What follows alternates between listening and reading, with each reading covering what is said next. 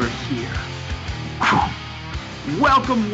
Returning today, it is my honor to have the privilege to give you this open by our generous hosts, the all-elite Alex and big sexy Joe himself. I am main event Matthew Klein, writer of the IDW original series Crashing, and if you couldn't tell so far, it's another wild week of wrestling previews and reviews, and we're here to peek into the future of what's to come with WWE's Payback, which will have already happened by the time you're listening, and AEW's All Out tonight. Alex, Joe, thank you for letting me come on and do this with you.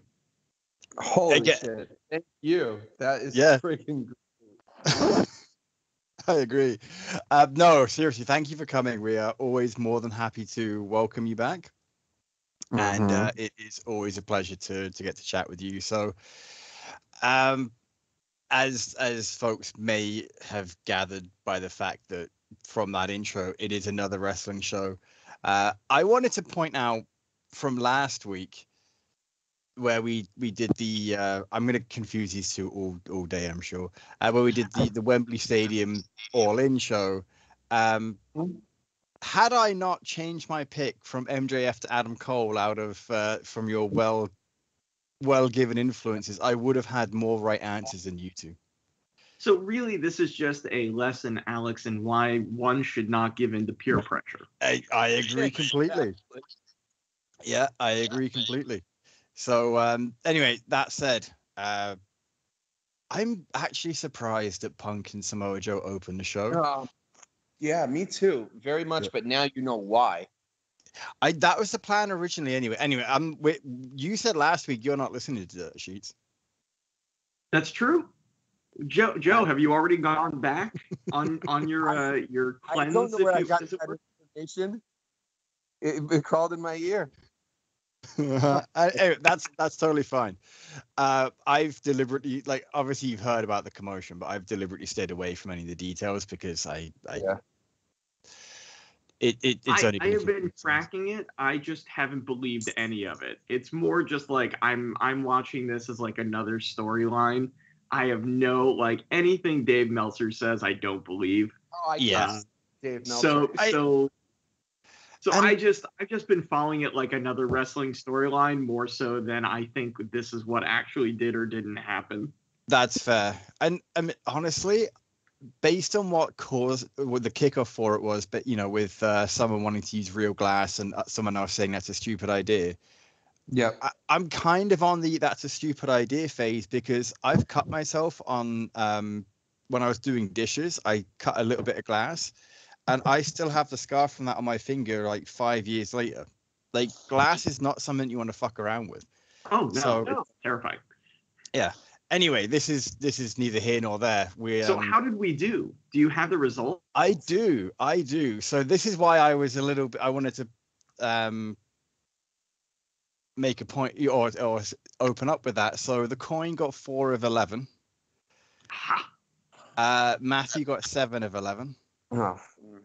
And Joe and I got 8 of 11. Yes. Well, because you both picked they would win that ROH tag title. Correct. That is the only thing that because everything else we had was basically the same. It was the same. I had Jack Perry winning by interference, but he lost completely. Joe was right in that there was interference in the main event, but it wasn't Adam Cole that bent, or Adam Cole didn't win from it. I gotta be honest, I'm very happy this is one of those times that I was wrong. Because I think the story possibilities are much more vast now. I think had there been a turn, had one of them betrayed the other, it would have made more sense for Adam Cole to win. And because the three of us were on the there's gonna be a betrayal. Yeah. Right? I think at one point I might have said I really hope they stay together after this, but I can't see it. Like the same thing we said, it made more story sense for FTR to beat the Young Bucks, but we didn't think they would based on the legal talks. That was the one where I voted with my heart and not my head.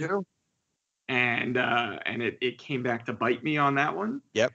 You know what I will say? I want to applaud the restraint in the way that the show was booked, in the sense of it didn't rely on some big debut. It didn't rely on a swerve for the sake of a swerve, really. And I really applaud how that show was booked from a storytelling standpoint, not from an HR standpoint. Right. Yeah. Let's separate those two out. But one of the big complaints with AEW has been they rely too much on other people coming in and making a splash, or that they rush booking 4 weeks worth of a storyline in one day or in two shows. And I didn't think there was much of that, honestly, on the show. So I really think it was a very, very, very well booked show for the company. I agree. I think the longest shows booked and everything overall. It was really impressive how well it was handled. Yeah. Other than that, I didn't. No, let me just get that straight. I know we tangent all the time. I like FTR better. They're definitely my favorite team. It's just it was the wrong call for me because of the HR issue, like you said. And we're not even going to call it an HR issue. We're going to call it a dangerous legal issue. And that's why I just was like, wow, Tony Khan just really can be a kid in the sandbox, and his mind cannot be changed. But I agree. What I thought was ridiculous was you're going to have FTR get rewarded and still continuously rewarded on Dynamite, but Punk and Jeff Perry have a skirmish backstage, and they're both suspended. I mean, they literally had like a little bitch fit, and they got suspended. And that's why this is such a. That's why it comes off as unprofessional of a company. And that is the knock, really, at the end of the day, is that this is not a very professional company. It is a very well-funded company. Yes. And there's difference there. And it's a real, what is a horrible shame is that they had their most successful show ever. They basically figured out their own version of WrestleMania. Very much. And the big conversation is not about the success of that show. It's not about Mercedes Moné's debut. It's not about the storyline of MJF and Adam Cole, which is tremendous and maybe the best creative they've done in years. It is about how they're, unprofessional backstage. And that is a real shame and a real sign of a company that's not quite there yet. But that sucks. Let's be very clear. That sucks because it's such absolutely sucks. A disservice to everybody who worked so hard on that show. Yeah. Like, I'd be livid if I was on that show. Absolutely. Because this is what everyone's fucking talking about again, is CM Punk. And the other thing is, yes, I read the stupid dirt sheets. I'm so weak. But if it turns out that he actually lunged at Tony Khan and said, I hate this place, get him the fuck out. Get him out. If he's that much of a child, get him out. If that didn't happen, I retract that statement. But from what I understand, when I watched it, I knew something was weirdly up during the pre-show because Jack Perry, looked right in the camera, deliberately, and was like, look, real glass, cry me a river. Which is also something that should never happen from a professional standpoint. Right. That is a completely immature, but that is also the environment Tony has fostered now, is that people can go on camera and shoot and bring up dirty laundry backstage in a way that's completely unprofessional. But that is the culture he has created with what he has and hasn't allowed backstage. And that was a spark that should never have been lit, should never have been allowed in any way, shape, or form. And you don't see that bullshit in WWE, right? Because they don't allow for that. They don't tolerate it. So that right there was a problem. And again, there's so much fault to go around. I'm sure someday maybe we'll find out what did or didn't actually happen on a horribly biased Dark Side of the Ring. But that was just like a weird, stupid thing that never needed to happen. And that completely has overshadowed the show. And again, why are we not talking about Mercedes Moné making her all elite debut? Instead, we're talking about childish backstage BS. Yeah. And again, I think Eric Bischoff had my favorite take of this entire week. If Tony Khan was actually sitting there and watched all this, and if CM Punk lunged at him, and he goes on camera saying, "I can't comment because of an investigation." This is the shortest investigation there will ever be in the history of investigations. Plus, you've already let a guy with a weapons charge and arrest on the same show. So, this is a weird, very unprofessional look for the company on the heels of the biggest event they could ever have done, which is what makes it tragic, in my opinion. But we're harping on this, and we have so much to go over. Alex, any final thoughts on All In for you? I honestly, all in all, I really enjoyed it. Yeah, I think the shitty thing is like you said, that we're not talking about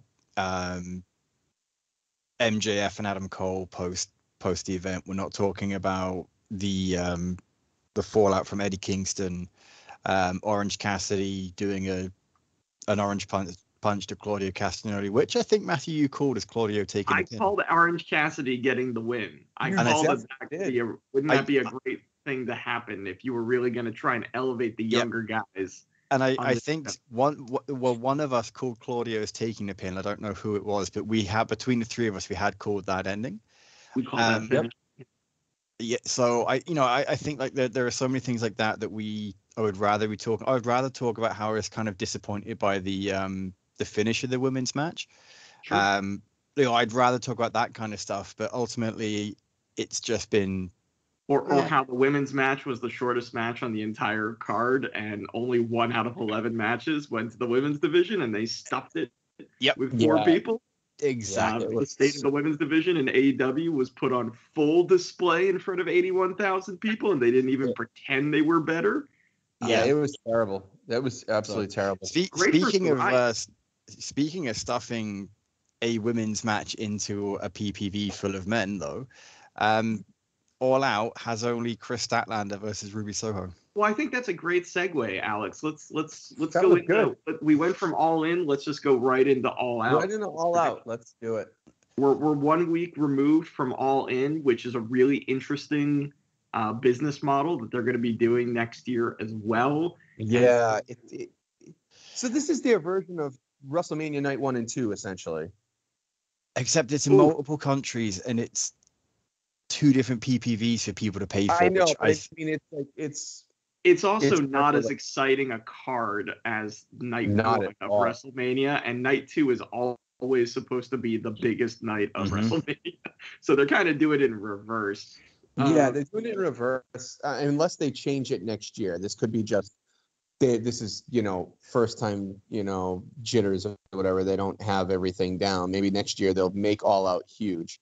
It's obviously going to be in Chicago again. Chicago seems to be home.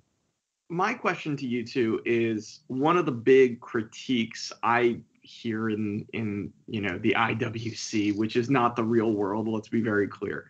But one of the big concerns I've had and that I see is just because they were so back to back, and even with 5 hours of original programming every week, there seemed to be a lack of build for All Out. Completely. And there was a lot of concern. There would be so many things just sort of thrown together last second or rematches. How do you two feel this card shapes up? So this card shaped up out of nowhere. This is just who do we have on the roster? Let's put them in matches, because there's nothing with booking. Even tonight, if you read what the spoilers is for Collision for MJF and Adam Cole, there's nothing. They put no effort into this. And I feel like they're going to get crucified tomorrow night with no CM Punk. I really feel like that it's going to tank the show in Chicago. I do. Is it official? Has Tony come out publicly and said it? He said they're suspended, and Punk wasn't in Chicago for Dynamite, and Collision's in Chicago tonight, and that was taped with Dynamite, so that is going to be, you know what I mean? Unless they pull a last minute, hey, they were suspended for a week. I mean, I don't know. If I'm Tony Khan, I've done worse things. I let CM Punk fucking wrestle in Chicago to make me money. Sure, there's no consequences to anything, so just let him wrestle and make your money and make your fans happy. Right, like that. Honestly, that's what I would do. Even if you've got him somewhere in the card, but there doesn't seem to be a match where he could fit in easily. I say let's make it real life. Just throw in Jack Perry versus CM Punk. Yeah, I would actually be all for that. I think that would be fantastic, and that builds on the real world heat from it. I think that would be great. So I think that would go horribly wrong once it got in the ring, because I don't think Jack Perry can be professional enough, and I think Punk is at his wit's end and on his last nerve, and I think he'd be very prone to misinterpreting something and ending up firing a live round. I think that would be a horrible thing to do. I think it would be a very Tony Khan thing to do. Yeah, it'd be great Crash TV. Terrible thing to do. Yeah, it'd be great Crash TV. That's just it. I'm Crash TV. Yeah, I'm on the same page as Matthew. I think I would love to see it eventually. I think it's too soon to see it. Too soon now. It's too fresh. Yeah. So where do you want to start as far as predictions on this Let's show? start with Statlander and Ruby Soho. So I'm going to there's two ways I'm looking at this. Part of me is like Statlander's going to retain. I don't see Statlander losing the title. However, and this might be giving them too much credit, I would love to see what happens if Ruby Soho and Saraya both walk around with belts and Toni Storm doesn't. Correct. Because if they can keep that Toni Storm character going that she's got right now, it's money. And she doesn't even have to keep winning. Like, she can lose and lose and stay on TV and lose and lose and lose and just continue down this downward spiral, because it is gold. Like, it is fantastic right now. I'm a big Toni Storm fan anyway. They've wasted her. But I like this particular gimmick they got for her. Plus, I'm going to be honest with you, Statlander isn't Jade Cargill. So I don't have any preconceived notion of going in being like, oh, Statlander's going to keep it. I think Statlander's talented. She's had it for 2 months. But give it to Ruby Soho. I'm hoping it's going to be Ruby just because of what can come from it. And I also think you don't want to have too many long title reigns in a row. Right. I agree. I'm going to go with Ruby on this for all the reasons you've mentioned, Alex. I think that they are going to use the Outcasts now have all the gold in the women's division, so it really solidifies their place. It drives a further wedge with Toni Storm and the rest of them.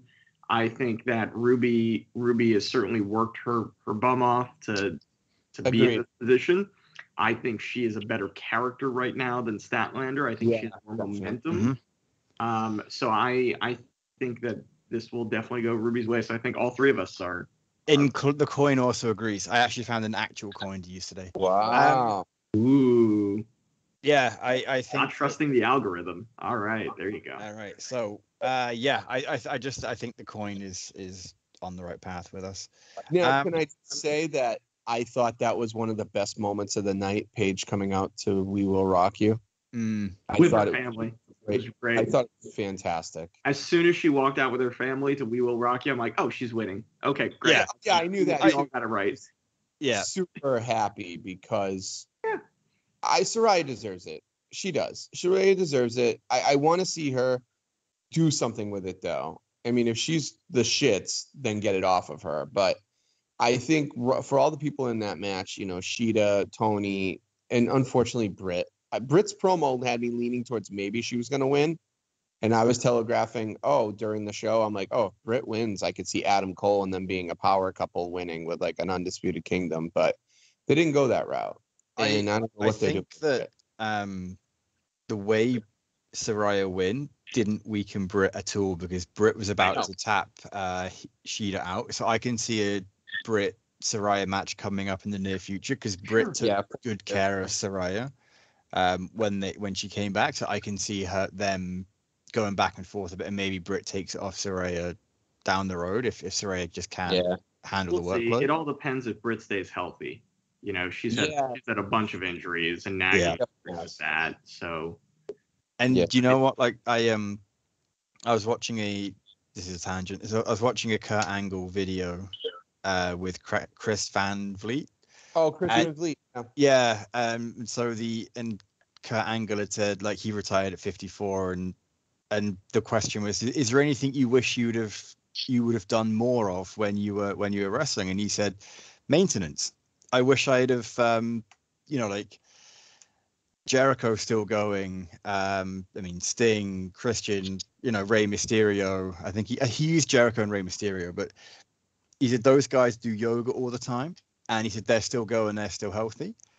And I mean, of people that also do preventative maintenance, Darby Allin has said that he is very, very extreme about physiotherapy, stretching, making sure his body is in good condition, because he is going to get thrown around by Luchasaurus tonight. Oh, so let's go there. Who do you think's? I think keeps it, or do you think Darby? I think Darby's going to get it. And the reason I think Darby's going to get it is because you can then prolong the feud with Darby and Christian. Sure. I think that's the way it's going to go, is that you're going to see a Darby-Christian feud, and it'll keep going that way. Whereas if Luchasaurus wins, that kind of knocks that nail on the head. I'm with you. I think Darby takes it. I think Darby is going to ride high off of All In. Again, I think they're really positioning Darby to continue to be one of the main pillars. And yeah, I think there's more money to be squeezed out of Darby versus Christian, with Christian being like, well, now the mentor has to step in and take this title and show you how it's done, Luchasaurus. And I think what you're going to see is a Luchasaurus Christian Cage v Darby Allin Sting retirement match. Ooh. I think you're going to see Christian Cage pin Sting, and then you're going to see him talk about how Darby doesn't have a mentor, just like how how his dead father gimmick is going on. He's going to bring that into Darby doesn't have a mentor, and then it's going to kick that off for a little while, which I think would be fantastic. And Adam Copeland will debut to be Darby's new mentor. And Joe, who do you got? Joe would like that one. I think I'm going to go with, I think they're going to give it to Darby. Believe it or not. All right. 3 for 3. Coin thinks it's Luchasaurus. All right, Coin. All right, Coin. All right, so that's 2 of 9 matches. Where are we going next? So we touched on them already. I don't see Samoa Joe losing championship to Shane Taylor. Absolutely not. Because I don't know who Shane Taylor is, and Samoa Joe is just gold with the title. Shane Taylor's fine. I saw him at the ROH pay-per-view. He's fine. He's not the standard bearer. He's not ready to beat Joe yet. I think this is just they've got Samoa Joe, and Samoa is such a consummate professional, and he'll give a good match. So throw him on the card. Mm-hmm. So yeah, I'm with you. Samoa Joe all the way. Joe, where you at? I'm with Samoa Joe. I mean, no question. You're with your Samoan cousin? Okay. Yeah, I am. Joe's going to kill him. Yeah, Coin agrees. So there was apparently a Miro versus Powerhouse Hobbs match at All In that was on the pre-show that I have no idea who won that. No, it didn't happen, did it? It was it was a contract signing is what I understand. And so it may have been either a match or a contract signing. I'm not sure, but I do know that Simon from What Culture Wrestling was one of the security guards there. That's great. So he did get on the show in front of Wembley, so I was happy about that. I think Miro is going to take this. Interesting. You know what? I'm actually going to go with Powerhouse Hobbs on this one. because this is the match I truly don't care about. And so I'm gonna break up our streak, and I'm gonna be contrarian and just say they seem to be building Hobbs to be a bigger deal, and a win over Miro would really do more for him than a win over Hobbs would do for Miro. And I could also see them going back and forth 2 or 3 matches on this. So why the hell not? I'm gonna go with Powerhouse Hobbs on a bigger stage here. That's fair. Yeah, I'm going to go with. It's a tough one. I feel like I'm the coin now. I'm going to go with Miro. I think Miro hasn't had anything of note, and I think he can be rebuilt. I don't think it will hurt Powerhouse Hobbs to drop to Miro, just for, one-off. I'm going to go with Miro. I think it hurts Miro a lot more to lose to Powerhouse Hobbs right now. I'll tell you what, Miro is going to have a great rebuild when he goes back to WWE after his contract is up. I think he's going to have a great rebuild. When's his contract up? Oh, probably like 20, because these guys signed 5-year deals with AEW, so probably not the like 20, 30 based on all the injury time or whatever. But when he's ready, he'll go back and have a grand old time. Mm-hmm. Yeah. He's one of those guys who's probably like, damn, Triple H is in charge. Why did I leave? Back over there now. But, yeah, I agree. Right. But I'm still going to go with Miro. All right, who's next then? There's an 8-man tag match between FTR and the Young Bucks versus Bullet Club Gold. Sure. In between your trial stints, go on a second pay-per-view in 2 weeks. That's exactly it. Right. So why not? I honestly don't care who wins. I genuinely don't. I think you still have to pick, Alex. I know I still have to pick. I think that Bullet Club Gold winning would be would push them further, I think, than FTR and the Young Bucks, because Bullet Club Gold are an actual team, and FTR and the Young Bucks, like I can see FTR and the Bucks losing, but the Bucks finally shaking FTR's hand at the end of it. Good call. Where are you at, Joe? So it's not for titles, so I'm going to go with Bullet Club Gold. I'm going to go with Bullet Club Gold, too. I think that they are really trying to build Jay White, and especially as a really big, credible threat for a title run, or at least a title challenge. Yeah. And I think they need to keep the heat on Bullet Club Gold, and you have so many good outs to cause the loss between FTR and the Young Bucks. So, yeah, I'm with you on that. Bullet Club Gold. What's the coin say? Bullet Club Gold. Man, the coin's really on our side today. It's the a very cool coin. The coin's doing such a crappy job as all out. We are screwed here. Yeah, we're not. I mean, yeah, it's not gonna be fun. Adam Cole and MJF versus Dark Order. Yeah, Adam Cole and MJF. Yeah, Dark Order, I think, have just been fed to Better Than You, Baby, and I think it's very much going to be a case of you're going to get a good match, because Dark Order, John Silver and Alex Reynolds, they're a good team. They perform well. They can do the comedy well, which is what Better Than You, Baby does seem to launch into a lot when you get the double clothesline chant. Yeah. I really hope we see the kangaroo kick again, because that was hilarious. Yep, we'll get it again. But yeah, I think you're going to see Better Than You, Baby defend the titles for a bit. I can see them having a slightly longer tag title run than we're all expecting. Yeah. And then once they finally break up, that's when you're going to see them lose. I think they'll lose after they've lost, or they'll. I'm with you.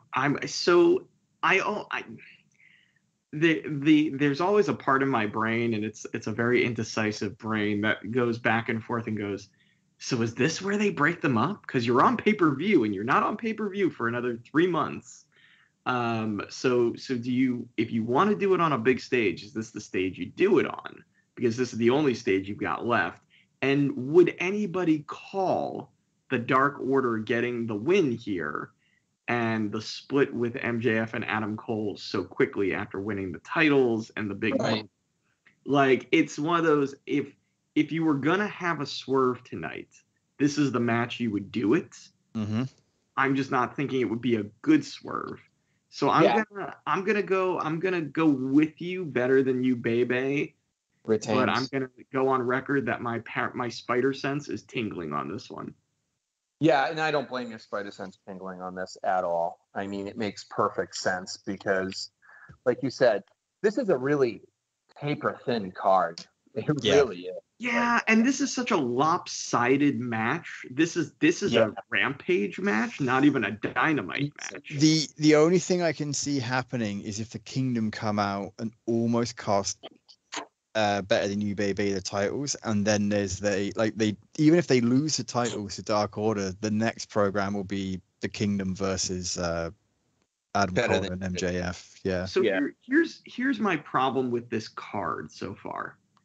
As we're talking about it, this feels very much like an AEW Dynamite card that we're getting on pay-per-view. So you can usually clearly we have more success predicting the AEW card because a lot of it is either what we would do or just this is you talk about it, this is what makes sense. There's been no real build up for any of this, so I think that for the most part the winners and losers are almost self-explanatory. I don't see a reason you have Better Than You Baby lose to Dark Order. I agree. Right. Other than maybe a shoot reason of maybe Adam Cole is injured again, or maybe MJF is injured again. They need to be on TV without wrestling, right? So that they're doing their segments again. That's the only reason I can see Dark Order actually winning.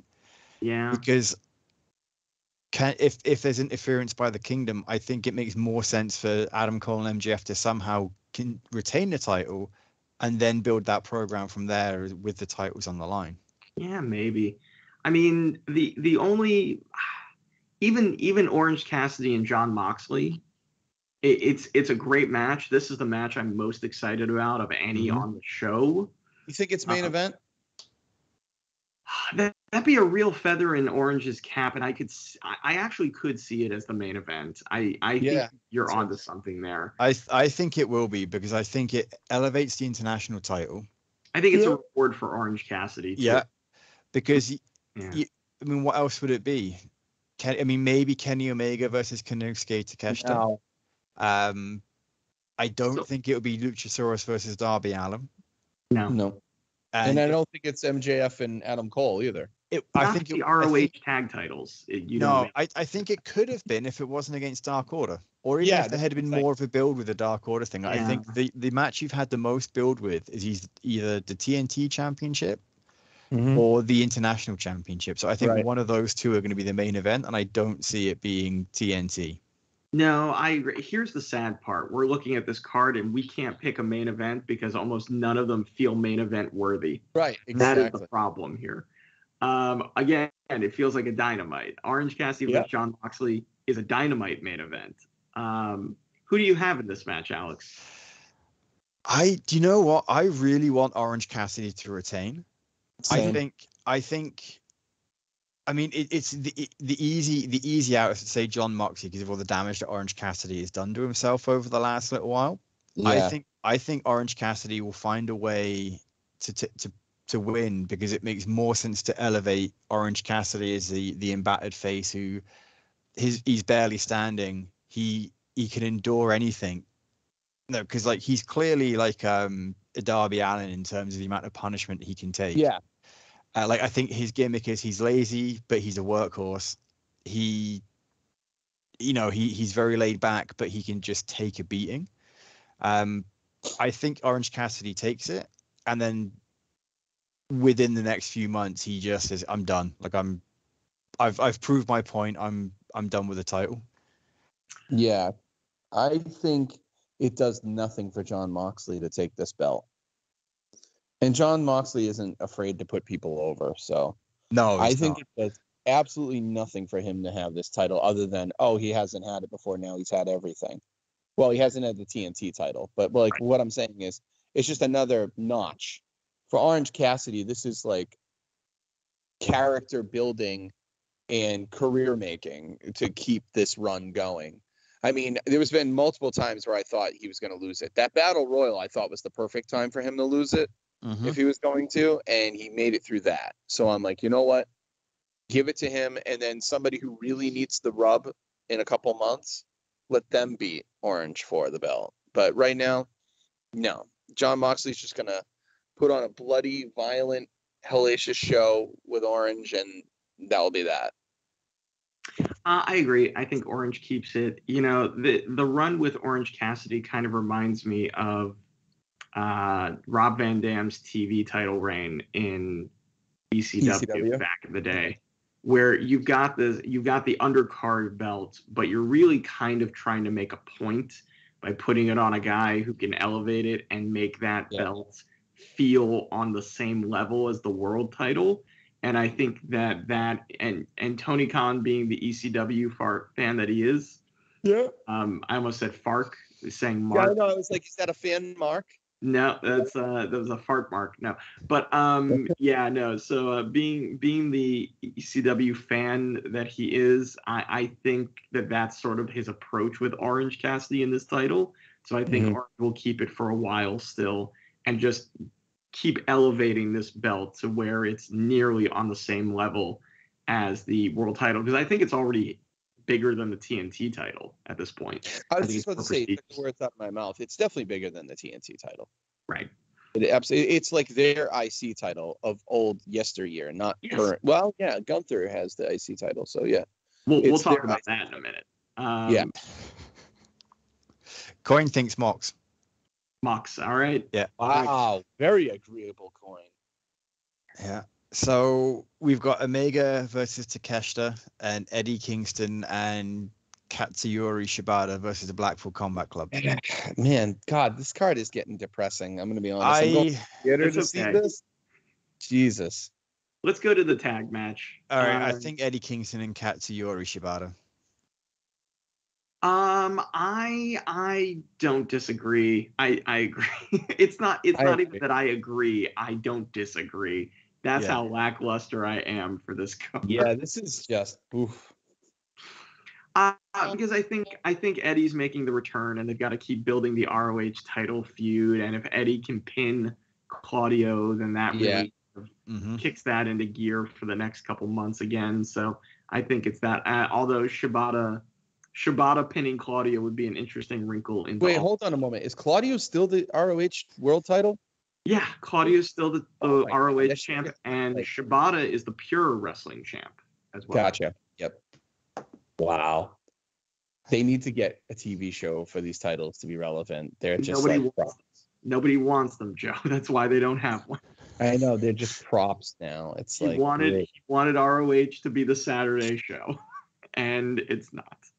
No. He wanted it to be Rampage. They wouldn't allow him to take over Rampage with ROH. Like, they wouldn't allow ROH to take over Rampage? No, nobody wants ROH, dude. Wow. That's the problem. Nobody wants ROH.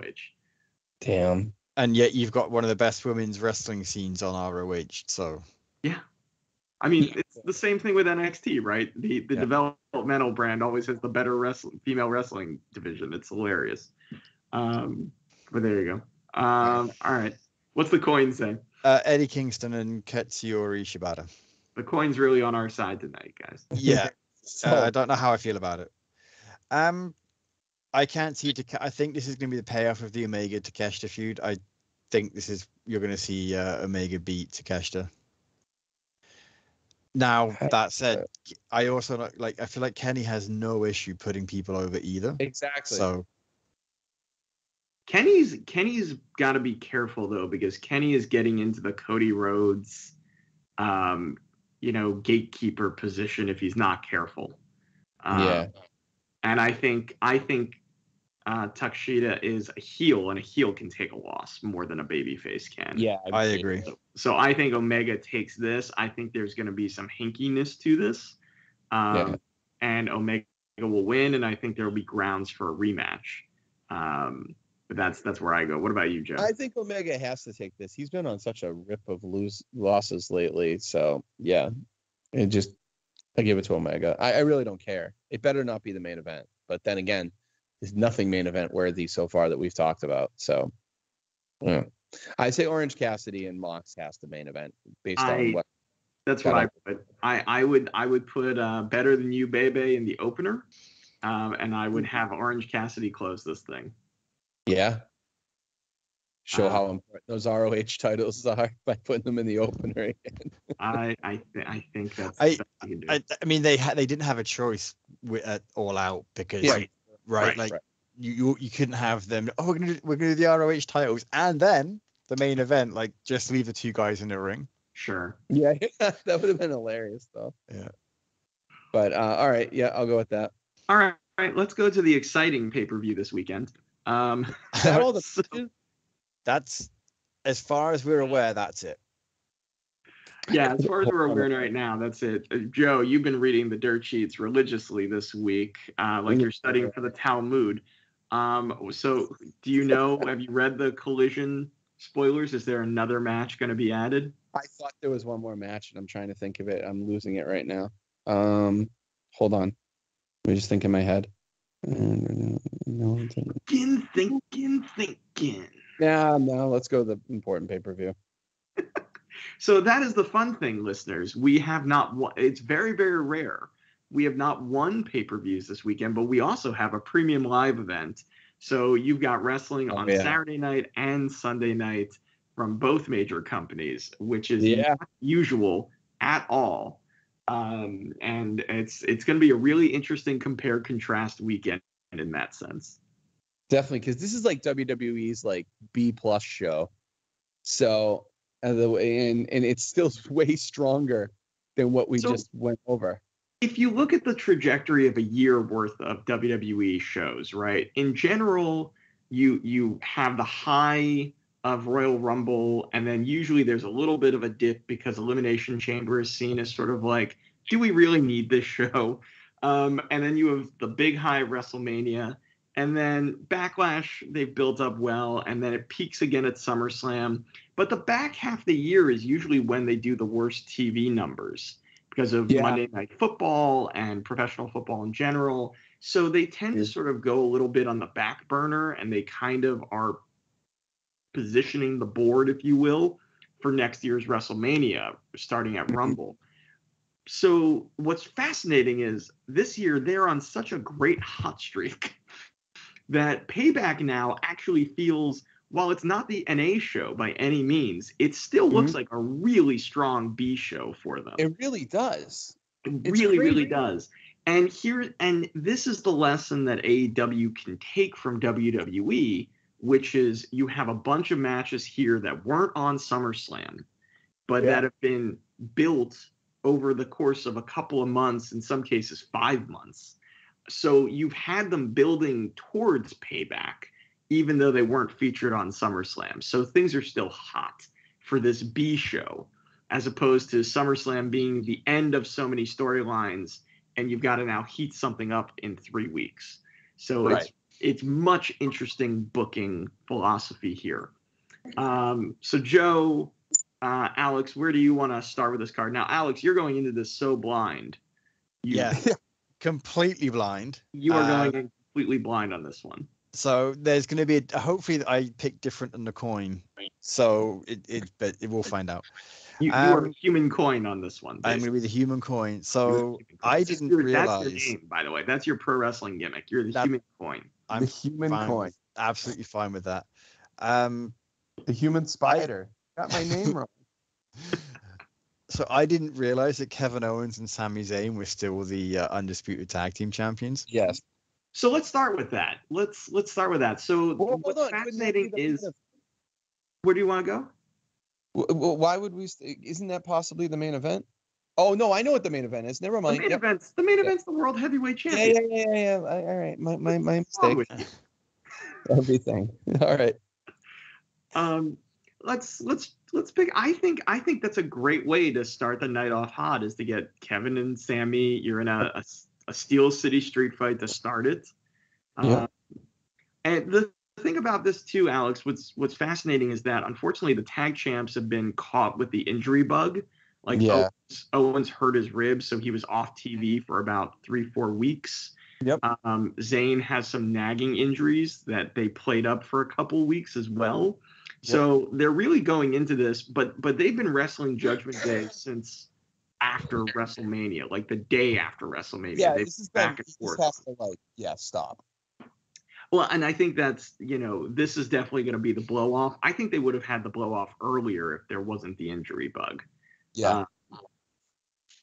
So where do you want to go on this one, Joe? Who are you picking? This is a tough one. Before you answer, so you don't influence my thing, I'm thinking Priest and Balor. Okay.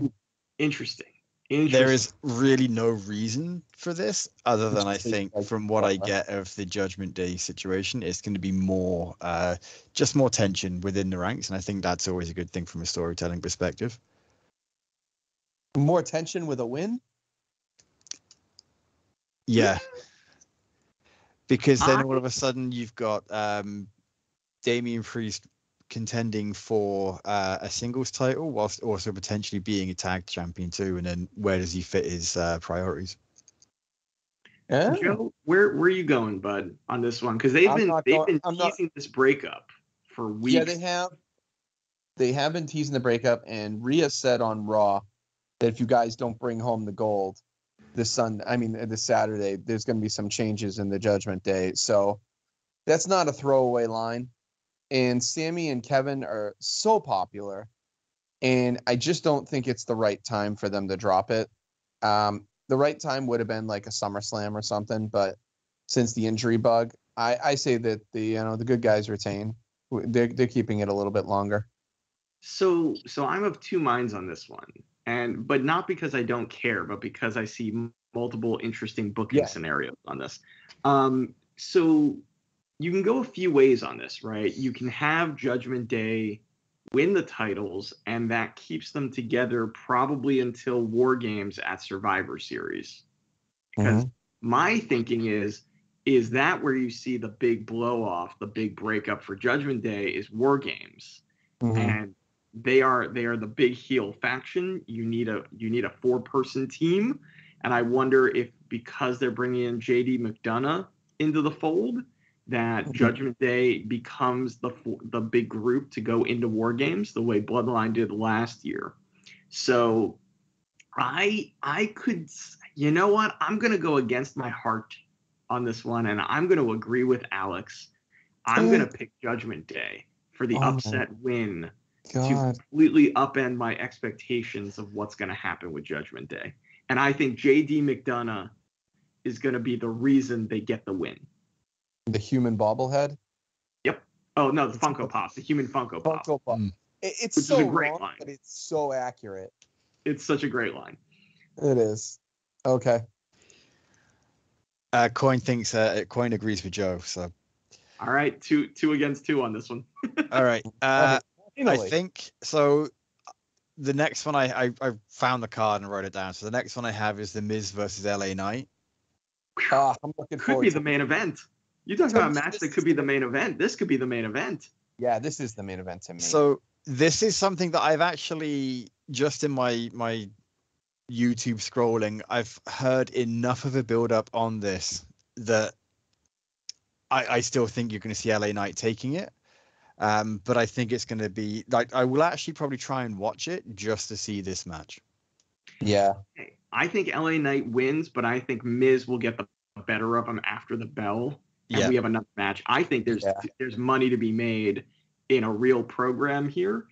I think this is Miz proving once again that when you pair Miz with a guy that's over or getting over, and you really give him this sort of somebody in there that he can really spar with, and he's not sort of elevating the guy from a skills perspective, you see how great Miz truly is. I think everybody thought, oh, this is LA Knight's time to shine. And Miz was like, whoa. Who are you thinking is time to shine? Why are you thinking I'm a stepping stone here? So I think LA Knight wins to keep his momentum, and they're building him up in a title picture. Yep. But I think Miz will come after him after the bell, and this feud will continue for at least another month. I think this feud could go till Survivor Series potentially.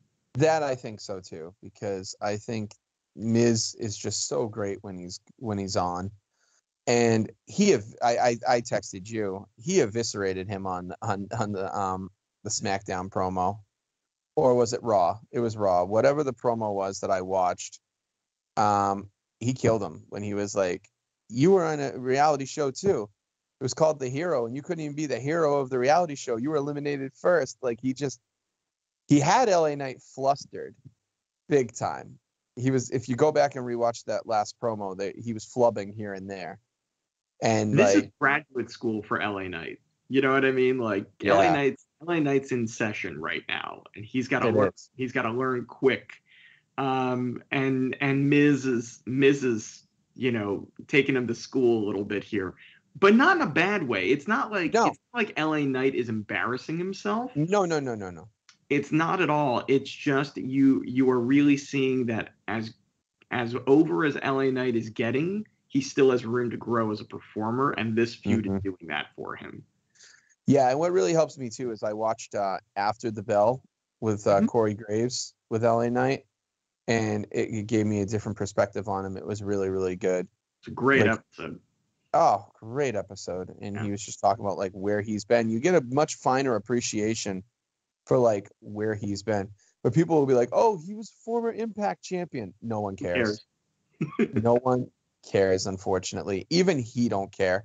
Nope. He mentioned Impact only as in, he didn't even mention it by name.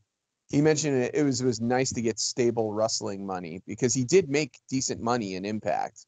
Sure. He was getting decent money from Dixie Carter, because those are the days she threw around money everywhere. But he just knew that it wasn't where he wanted to be. And then he took a really big pay cut to go to NXT, like a big pay cut. And, he just grinded through it, and here he is. I think he has a great story. I think he has an unbelievable great story. And I like when Corey Graves asked him, he's like, "Do you think once you hit the peak and you hit the title that the journey is over, that like, oh, I need to watch?" And he's like, no. He's like, there's just so much more to do, because he's like, I'm not going to be happy with just getting the title.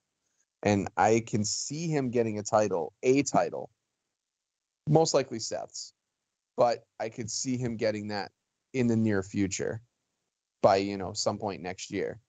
I don't see him getting the Universal, Undisputed Championship, because Roman's got a stranglehold on that thing. So, but yeah. So where's the coin say on this one, Alex? The coin thinks The Miz. Okay. Wow. All right. Bold prediction from the coin. Bold prediction from the coin. All right. Next. Rey Mysterio v. Austin Theory. I think Rey keeps it. I didn't even know Rey had it, so yeah, sure. I say Austin Theory takes it back. Oh, interesting. Yeah. I think Rey's going to keep this. I think there's more LWO drama that they're going to build off this with Santos Escobar. Yeah. So I think it's a little too soon to take it off Rey. And I think Theory and Grayson Waller versus Cena and Cody Rhodes will end up being a match next month on a PLE. So you don't need Theory to have the title for that. So and Cena's in the building tonight as the host of Payback. Yeah, so I absolutely see Cena getting in the way of this match, since he did take the L at WrestleMania. And Theory losing because of Cena, and then you build that tag match. So I think Rey will keep it, just because Theory doesn't need the title and where he's going next. All right, so I can concur with that, but I still say Theory just because I feel like he's going to get it and be a transitional champion right away. Yeah, I mean, look, if LA Knight wins, and that's what Theory I'm thinking. gets it, and then LA Knight gets his match with Theory. That's where I'm going. Takes it, and then it's LA Knight versus Miz for the U.S. title next go around. I could see that too. Again, I'm not mad at that either. Like, you know what I mean? Like, it's a really, it works from a story perspective. It really does. So we'll see. All right. Next. Trish Stratus versus Becky Lynch in a steel cage match. Man, I wish Becky better win.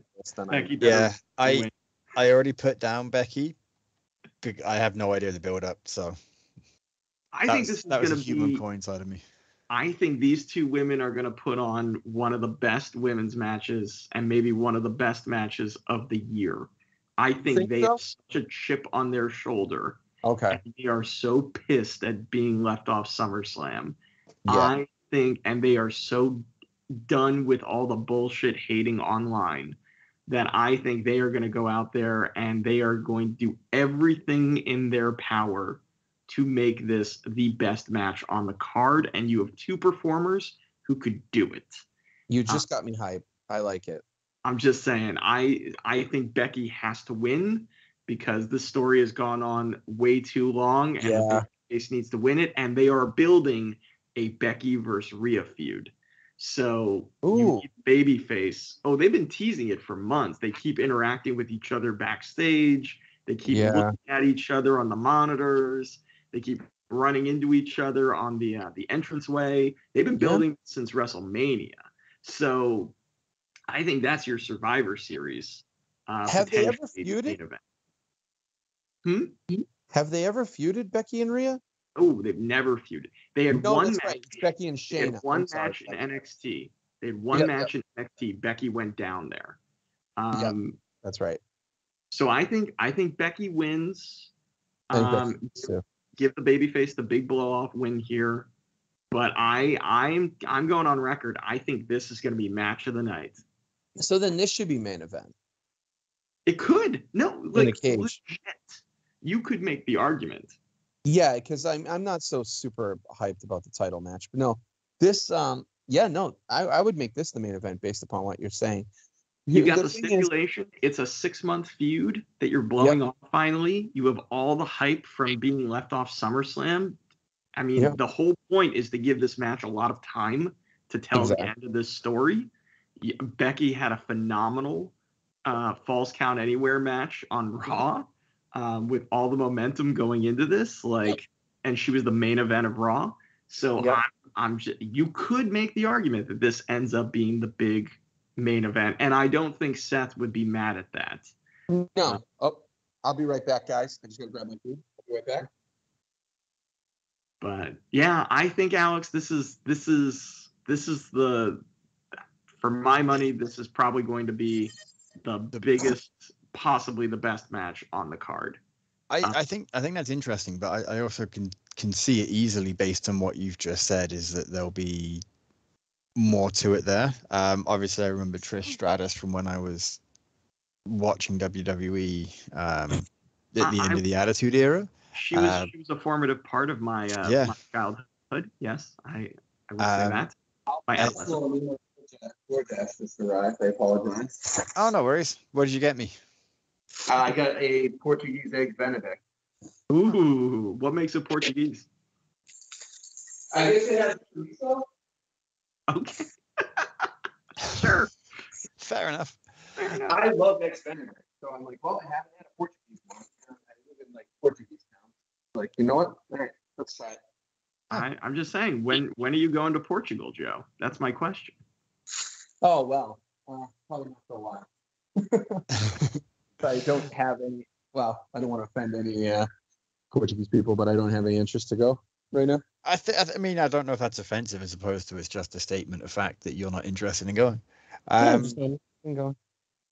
So that said, who do you have for Trish and Becky? Because I wasn't quite able to pass it out. I think Matthew's going for Becky.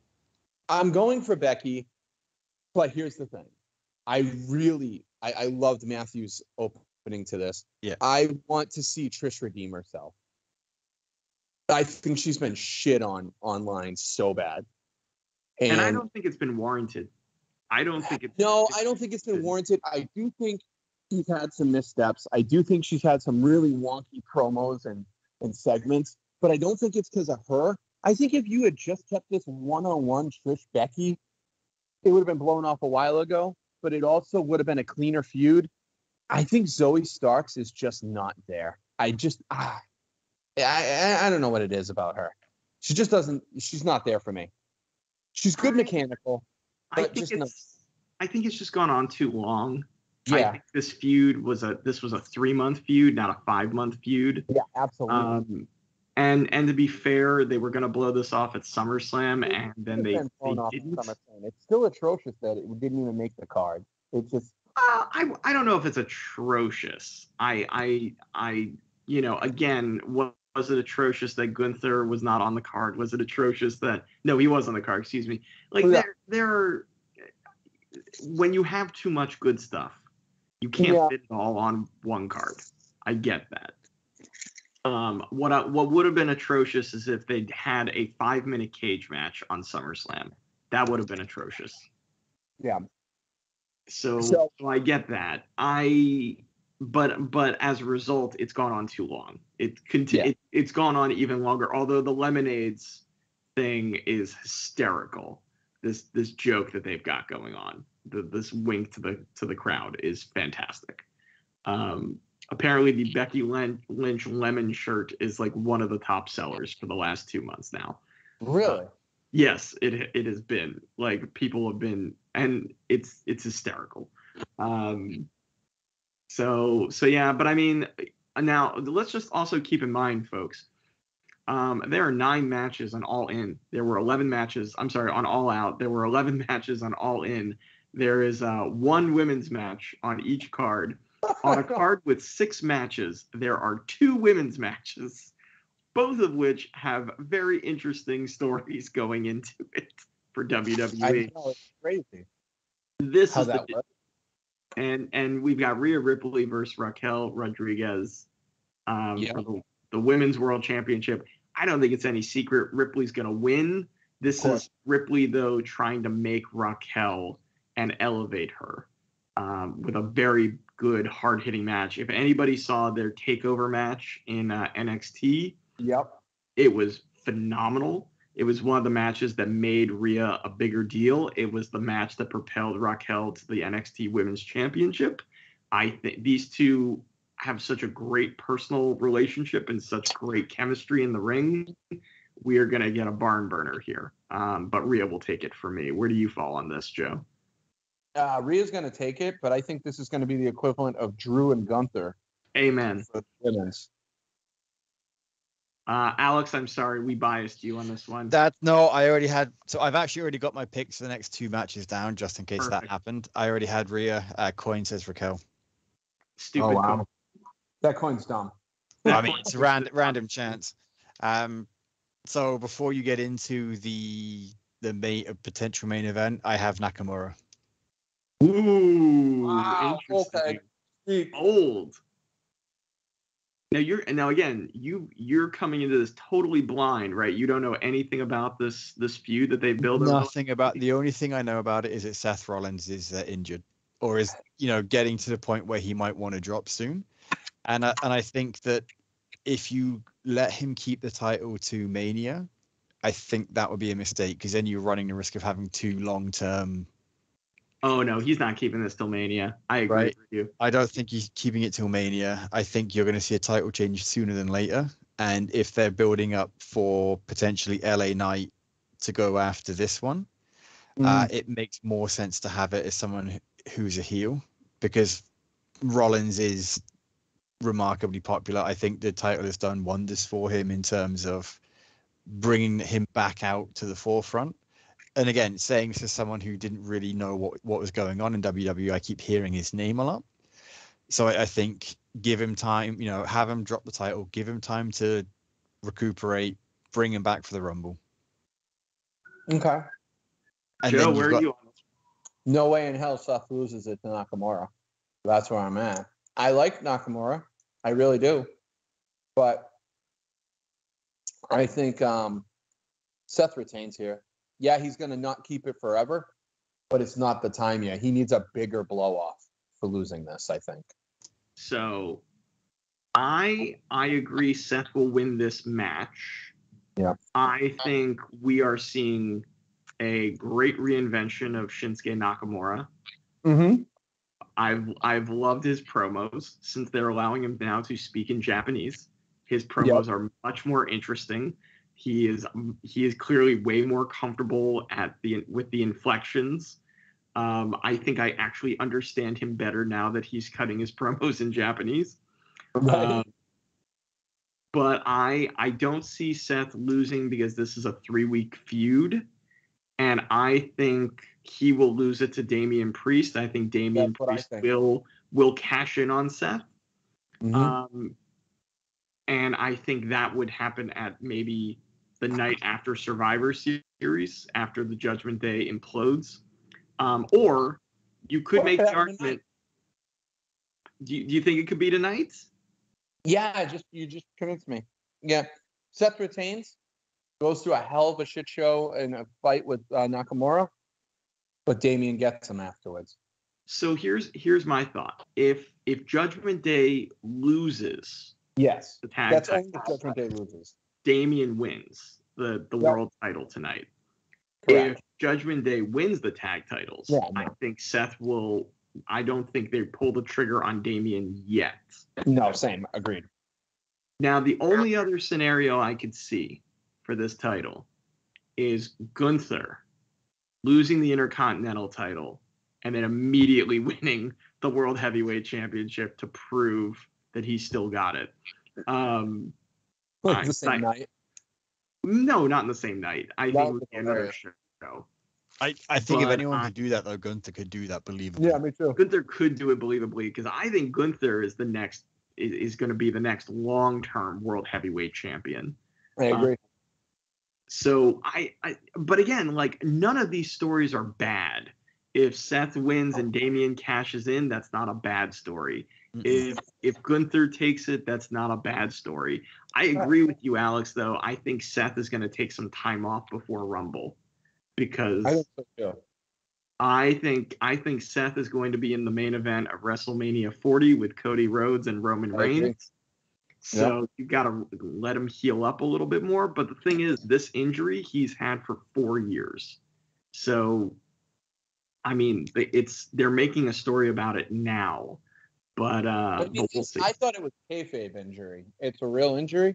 Yeah, he's got 2 stress fractures in his back that he's managed for about 4 years now. But again, he's a guy that takes very, very good care of himself. And he's incredible for manage it. Yeah, but stress fractures are one of those things that unless you take time off, they never heal. Right. So yeah, I just don't see Seth losing to Nakamura. No. But I don't see Seth keeping it for much longer. Right, I agree with that. Yeah. So yeah, that'll be the official thing. Is if Judgment Day lose the tag match, then the speculation of Damian cashing in tonight. Yep. And it also would be a nice little, nail in the coffin to AEW All Out. You know what I mean? I could see them doing that. I could definitely see them from that point being like, all right, let's give them something to talk about instead of, this rinky-dink show that's going on. And then, listen, I don't think WWE minds that AEW is getting all this bad press to talk about them. So I don't know if they want to care about that.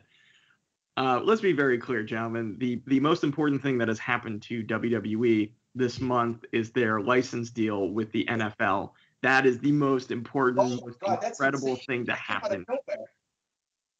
My gosh, it is the biggest, most impactful thing to happen to the wrestling business in the last month. Did you notice every single team has a title except Jacksonville? Well, they sold out, you see. They sold out before they were even allowed to be pre-ordered, you see. Oh, that is hilarious. Tony Khan's like, nope. But you see what? I would not be shocked if that was a Tony Khan decision or his father's decision and not WWE. I don't think that was WWE because they made the belt. No. I'm saying it was Tony Khan saying no. I would not be shocked at all because no offense to Tony, but Tony feels like a petty bitch.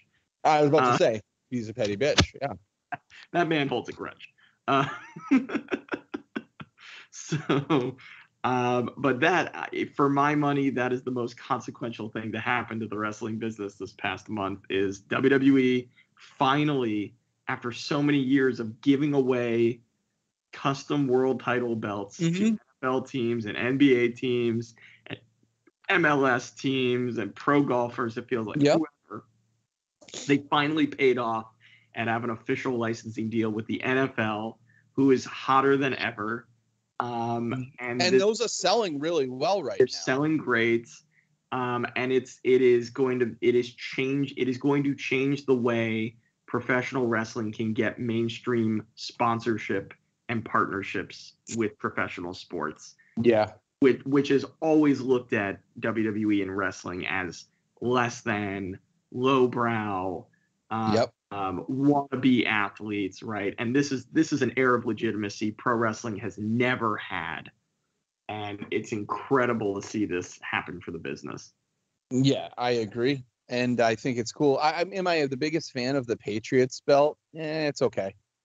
But I haven't even looked at the Eagles belt. I really should look at the Eagles belt. Yeah, go look at the Eagles belt. I'm just curious on what the Jacksonville one looked like. Yeah, you can find pictures. They made the belt. Okay, I'm going to have to find pictures of it.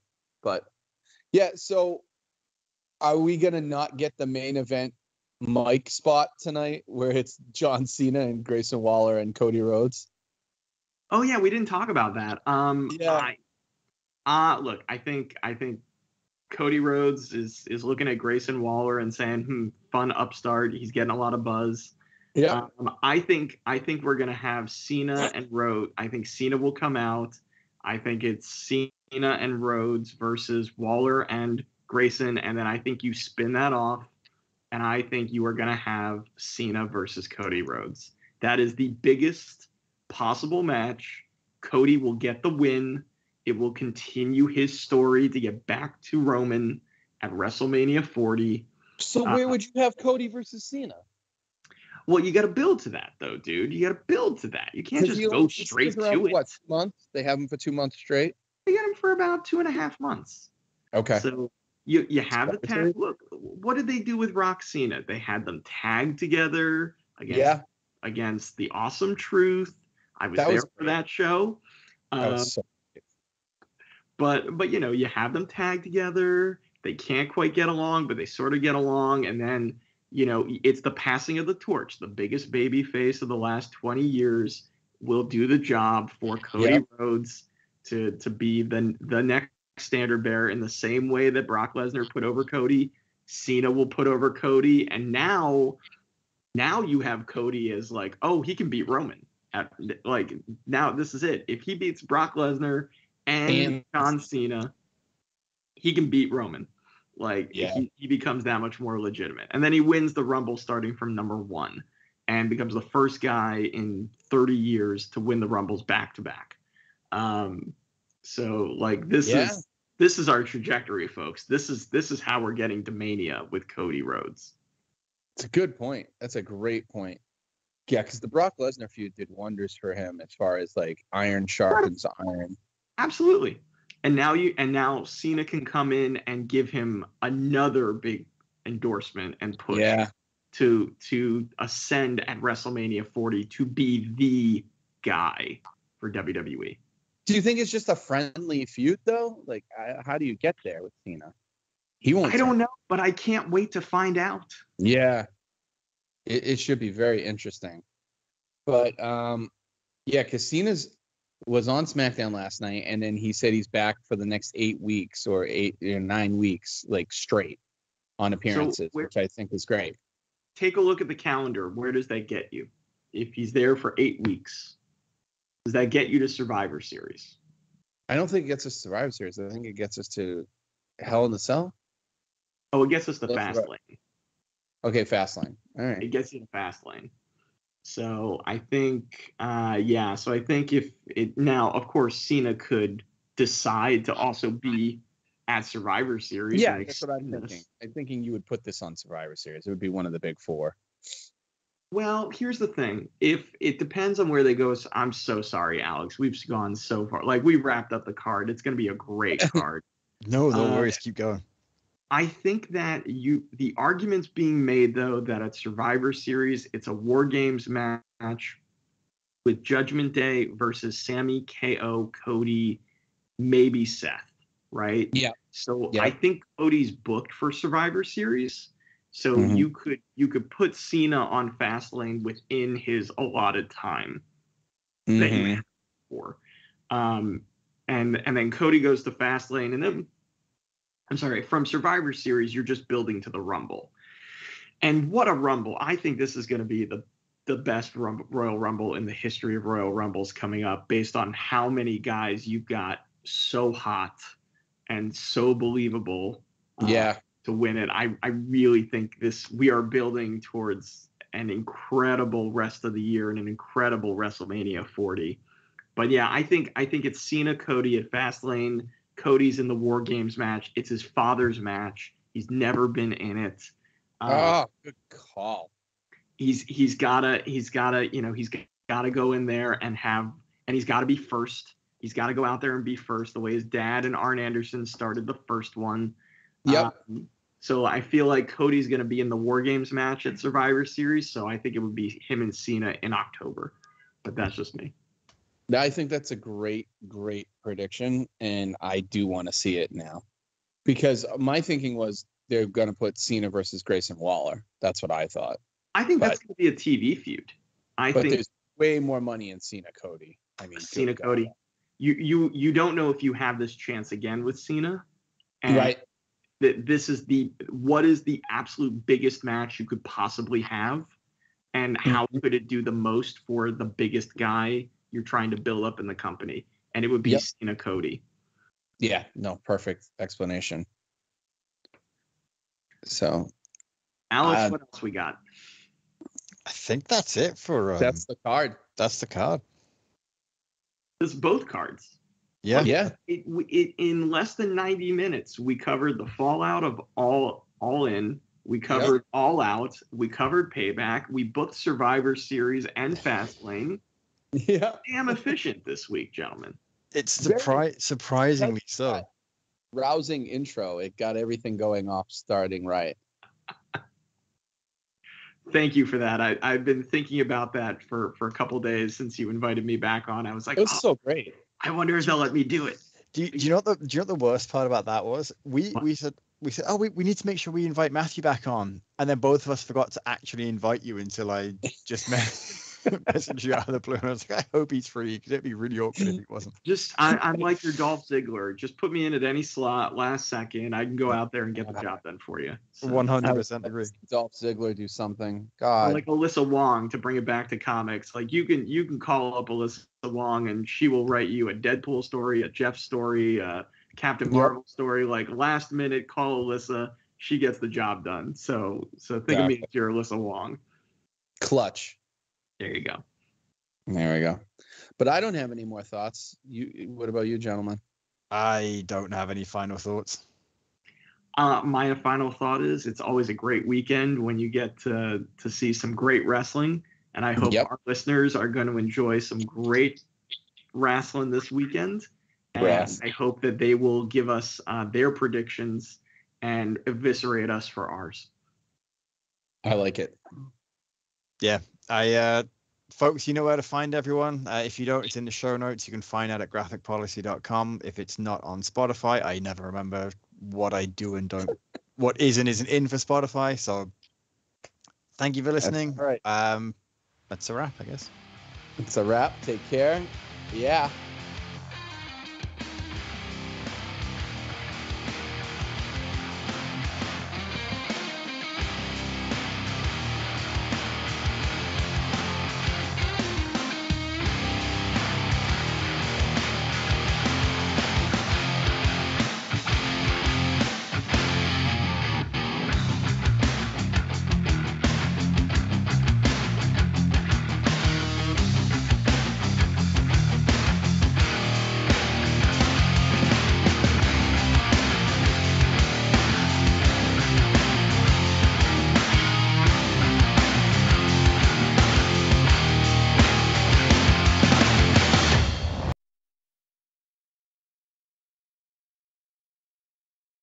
Hey, thanks for watching the previous video from Graphic Policy Television. Just by watching, you help support our site. Thank you so much. Now, if you're watching these videos, you probably care about geeky things like movies, television, comic books, toys, games, video games.